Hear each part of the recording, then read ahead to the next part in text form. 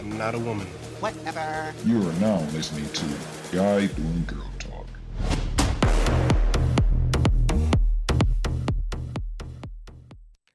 Welcome back to GloLive Radio, powered by Live 365. We're about to get into some Guy Doing Girl Talk. So for any of you listeners who don't know what this is, Guy Doing Girl Talk is a topic chosen by you all, and we discuss what you guys want us to discuss. So that's what that is. If you would like to send a topic for us to discuss, please visit the website at www.glowliveradio.com and send your topic under the contact page. Today's topic,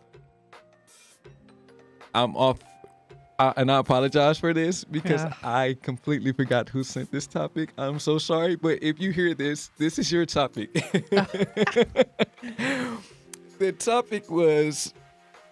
topic is, what's your thoughts of befriending your ex-boyfriend or girlfriend? That's a question, I guess. What is your thoughts of befriending your ex-boyfriend or girlfriend? Well, I have already done that. And it's been good. Like, it's been tough at first, but now, like, I don't know. It has to be a mutual thing. I have a question, and this may be a bad question for me to ask right now. Did we discuss this before? Yeah, we did discuss this. Yeah, we've had this conversation. I think it was but if it was all right if you were your friends with still your friends ex. with your ex. Okay. So this is like a part two. So this is like, okay, that's why I'm having a deja vu moment. Got you. I'm like, wait, this was the thing. I'm glad you said that because I was like, about to ask too. It's similar. I don't think it's exactly the same, but yeah. Okay, so whoever submitted this is why you should be listening to the station, because had you heard this, we wouldn't be having this topic again today. This person wants part two. That's what's happening. I'm joking. I apologize for whoever sent that. But part two, I get. Well, if you missed it the first time, I don't feel like it's an issue for you to befriend your ex-boyfriend or girlfriend. If anything, I'm mostly cool with my exes. If we're not cool, it's because we lost contact with each other, or we just had like a very bad breakup or something like that. So other than that, I don't see any issues with it at all. I'm actually going to spin this around. If you're in a relationship and you're cool with your ex, if you're in a relationship, how can I word this? I see. Is it okay for you to hang out with your ex? It's tough. Yeah, like alone, like just you and your ex. I think that's so hard. That just depends on how much communication you have with the new person. I thought you were going to say, is it okay to still just be friends with your ex when you're in a new relationship? But now you said just to be alone together. Well, hanging out like alone. That's like that's even thing. more It's difficult. like, yeah. Well, hanging out alone with that person. Yeah. Is it okay for that to be a thing? Like, it has to be like maybe sometimes. So like, say you just met somebody and you're like, hey, I'm really good friends with my ex. Like, I hang out with her every Friday, yada, yada. Maybe you don't hang out with her every Friday. For a while, you're starting to get to know them. But once you really get to know them, they can trust you. Maybe they even meet your ex, and then maybe it's better. But like, I think you have to feel that out. Yeah, It's a tough one. And I think that would probably be pretty intimidating for the new person you're in a relationship with, because they don't know exactly From experience. They don't know exactly what your previous relationship is like now. So, in the interest of like letting everybody kind of figure out where they're at, you might want to put a pause on hanging out with the other person, so long as they understand why you're doing exactly. that. And that takes the communication on the other side. Because that's all with three your of you ex. would like, have to be talking about it and go, look, I need to have some time. I'm in this new relationship, but it's kind of, I'm sure you understand, a little weird because we did date. Yep. So I'm going to spend some more time with her until we know, if this is going somewhere, because if it's like, this isn't going anywhere anyway, it doesn't matter. Exactly. But you don't want to think that you've got a backup, Absolutely. boyfriend, girlfriend on hold while you're in a new relationship. And sometimes that happens. But my ex and I actually have like a thing where we're like, okay, once you're serious with someone or you're getting serious with someone, just let's communicate that. So that way we can, set boundaries. And if we are all together, we're not saying something that might potentially trigger that new person. because like you have a bond with that person, probably longer, and most people can see it, so it can definitely be tricky. But any new relationship is going to have that time to kind of grow on its own. Exactly. Agreed. So, like, let me ask you this: whenever you were first dating someone, how long is it before you introduce them to like either your close friends or closest friends or family? Is there a waiting period usually? There needs to be, because Yes. I used to not be used to do it pretty quickly, but now as I'm getting older, I almost take like 3 months. Like I really have to know this person before I introduce them to family and What close about you, friends. Cowboy? I'm going to actually agree with that. You had like a little 3 bit of a months. waiting period. Yeah, Yeah. absolutely. And Yeah, I mean, because- it can give and take on time, but 3 months is usually So I pretty think this healthy. is I think this is kind of an offshoot of what we had before, but I think it's still relevant, right? I mean, because Right. this is what it would actually work like. Right. Yeah, Right. exactly. Mhm. I So guess- what were you? I didn't mean to No, jump on what you you're were good. saying. Sorry. Oh, it's on me now. What you got? What you got? No, I could say I could have used this advice earlier as far as not remaining friend. This was not an ex. This was just a friend of an opposite sex. Uh-huh. Like me and her were like very good friends. Yeah, and I close. jumped into like a relationship, and I didn't like postpone or like slow down whatever was going on with that friendship, and it kind of sort of interjected with what was going on with that relationship. It became like a huge issue with their relationship, and at me being young, I brushed it off like, I don't know, there's nothing going on here, you're just overreacting, whatever. The But person that you were a friend with, though, may have had it in her mind that maybe that might turn into something else, even though you were just friends with her at the time. She Or had- just she had someone. protective, Just Oh, she had protective. someone. yeah, she had someone. Yeah. I don't know. It- I don't know.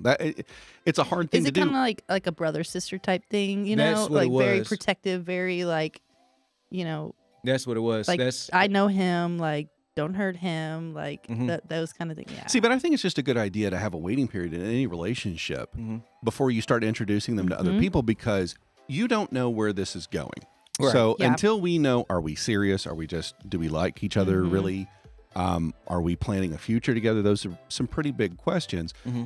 Before you start introducing them to the rest of your circle, your friends or family, because I mean, that's a lot to ask people to invest in as well. Yeah. I mean, Right. obviously the family and your friends are going to support you or try to.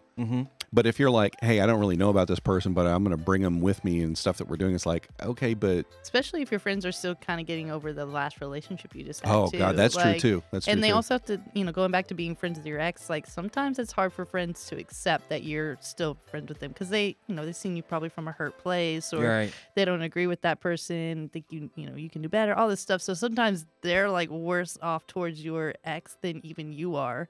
So that's also a whole nother. Well, a hard thing for me personally, battle. after a post breakup, is not just the individual; it's also their friends and family that you Right. got close with. Mhm. So that's another reason why I think personally it's a good idea to have that time to just relax and date before you start introducing and inviting and everything. It's not anything to do with being rude to the person that you're dating. It's more about, I don't want there to be any confusion or anything. Yeah. If this turns out not working out, I'm going to introduce you, and then, oh no, this is, or especially since I'm older than you guys. I mean, it happened a lot with like parents, right? And if parents have broken up and they're trying to get out there and Yeah. date, and they're like, oh my gosh, last thing you want is to start introducing, hey, here's your new uncle, here's your new Yeah. aunt. And then it doesn't last. It's like, don't do that to the kid. Yep. All right. They need to have, you need to keep these things separate. Let them develop if it's going to be something real. I mean, I married into my family, into my children. And part of that, my wife had a few months to where she's like, I'm not even going to introduce you guys because we don't know what this is. And I think, Yeah. I mean, it kind of stung a little bit, but I also absolutely understood why. Yeah. You It just gotta makes see sense. how You long don't want to it's do that to the work kid. out. You got to realize that's more important than you or the person you're dating. I have a family member who, she's better about it now, but like as soon as she would meet somebody, she would want them to meet me because she's like, she's cool, like she's got a really good sense of people. But then I was like getting close to these people, Yeah, and yeah. I was becoming friends with them, and then they would fall out within a few weeks or months or even a year or so, and then it's like super bummed out about it. So now she actually will wait a few months before even telling me she's talking to anybody. Half the time I know like when it doesn't work out versus it's healthier. And I think it makes sense, but I also think it relates to this actual same question, because it doesn't matter if it's a close friend or an ex or a family member. When you're dating somebody new, I don't think you want to push those kind of two worlds together. Right. But if you're single and you're still friends with your ex, I mean, what difference does it make? Right. Yeah. Right? Exactly. Right. That's where I'm at too. But I know like getting back in the dating scene, it's so hard because it's like, Yeah. they're like, oh, so what do you do? Oh, well, I just hung out with my ex. But I mean, we've been broken up for 2 years. So do you still call them an ex after a year? Do you call them a friend? Is it lying? Well, it gets tricky. one question I would think would be the immediate next question is, yeah, but are they with somebody now? Yeah, and I can answer no, but like, I feel like they have been. Let's feel like we've been separated for a while. That's but what we I'm saying. still There are have been close. relationships Yeah. since that time. It's not like you broke up and then neither one of you dated anybody. You're still single and you're still hanging Well, out. I haven't dated anybody, but anybody's here. She has, so that's. But then I just use that to my advantage. Be like, yeah, she did her own thing, I did my own thing. We came back as friends, and that's where we're at. So Yeah. that's how I explain it. And that plus most the of the time passage of time it doesn't work out in the lesbian world. I can already tell you guys, it's considered a red flag. To that you still be- have a friend. No, I have lots of No. friends. I didn't mean that the way that I did not mean that the way that came out. I meant that you have a friend that you used to date. I just cut myself off, so it sounded insulting. That was not meant. I assume you have lots of friends. All right, you're a tremendous person, Becca. That is not what I meant. God Almighty, I stepped in another bear trap. All right, look. I can't breathe right now. Oh, her face was everything. She said, "What? Excuse me?" Basically. The point is, Restate your that question. other friends giving you grief about still being friends with your I have, ex. yeah. There, I is have that better? Does that make more sense? I have a couple that are like that too, and that's a whole nother thing. Is being like, look, she's not a horrible person. Like, I still enjoy it. She's nothing more or less than you. Like, Right, but that's one of the things I had to instill in both of my boys as they were growing up. It's like, look, sometimes it's not going to work out. That doesn't mean that either one of you is a bad person. It could just be a bad fit. And as Yeah. long as you have like a healthy kind of respect for each other in a breakup, then that's it. yeah, and that's honestly, it's kind of been one of my best decisions so far is being friends with her. Like, we get each other, we help each other out. Like, there's boundaries, there's solid communication. Like, I mean, it's comfortable. I tried to date a really good friend of mine in high school, but we were so close that it actually wound up being weird if we tried to be kind of more Yeah. romantic. And I was like, this Yeah. isn't one of those relationships. So it wound up being better for us to just be friends. We were Yeah. always Yeah. like that. We're Absolutely. happier being friends. And I think that's just something I wish we could kind of make the norm is understanding that. So, like, what are our relationships? Are they a friend? Are they colleague bases? Are they, Right. family? Are they closer? Like really distinguishing. Like, oh, well, okay, a romantic relationship did not work out, but a platonic friendship, that's where we're happy. Or are we happy or separated? Like, I think you just have to like decide where your relationships actually work and how they work versus.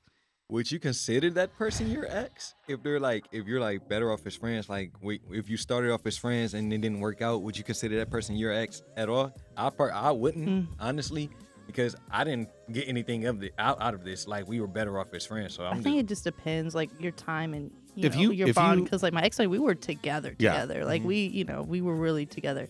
And then we split up, and we actually didn't talk for like 8 months, and then came back. We're like, dude, like we miss each other. Like we just want to be each other's lives, but we know, like a relationship Right. is just not Right. on the table. But I can see how that would be intimidating to a new person Yeah. in your life. And be like, wait a minute, you guys actually dated? You're not just friends? Yeah, and they're like, okay, oh, is now this we have to have that conversation. And the next question is, but would y'all ever get back together? And it's like, oh God, that question. No, we're friends. It depends on if you had Yeah, that conversation and you both had agreed, no, we're closing the book on this and that's done. And obviously it didn't work, but I value you so much as a friend. I don't want to risk it by trying to date again. we're being honest, being like, well, actually it is open, but we're also open to other people. But that's tricky though. But whatever the case, so long as you're upfront with that lets the Yeah. other person know, hey, there's a possibility this could be something. Yep. That Yeah. way they can make It's the all best about the decision for communication. them. Yeah, it's all about the communication too. Well, either way, you'd have to be honest. I mean, you owe that to somebody, even if it's not working. especially if it's not working, you owe it to be honest with them, saying this isn't working, because Yeah. you're wasting that other person's time, not just yours. Right. But there's some good things to being friends with your ex, but just especially because they do know you. So if you Mm-hmm. are getting in something new, like they could be, a good perspective, and I think it's always good to Yeah. have somebody that really knows you to be a sounding board for anything. yeah, absolutely. All right. We're about to get into some more of today's hottest music. Once again, you're listening to GloLive Radio, powered by Live 365.